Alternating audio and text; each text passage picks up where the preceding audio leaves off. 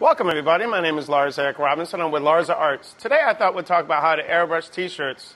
The first thing I do when I put this t-shirt on here is I put it on some foam core. And you could tape it in the back, you take these things and you tape them behind. But because it's just a demonstration today, you want to have it tight here so that so it's on there even. Then usually you start from light to dark because you have to understand that you can never go on top of this with the lighter color once you get the dark. So I wrote awesome because I believe airbrushing is awesome. So now I'm taking a different color. I used blue in the beginning. Now if you want to get this effect, you could always use stencils and I made my own stencils. So I'm doing like a little chrome effect on here. So you take your airbrush and you go like that. I'm just taking it to the side of the...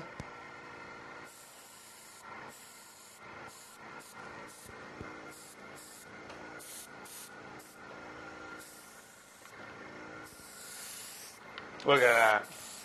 So how to airbrush t-shirts. So just a reminder to you guys, always remember, start out lighter, go darker. And when you go on top of this color, you're going to notice that it gets purple. Like, for example, if I go on top of this red, or where the blue areas are, you're going to notice it turns to be purple. So that can work in your advantage, too. So once again, my name is Larza Robinson. I hope you can understand a little bit more how to do airbrush t-shirts. Once you're done with it, you just put a hairdryer on it, and then you can wash it. You wait a couple of days before you wash it. Enjoy. Thank you so much.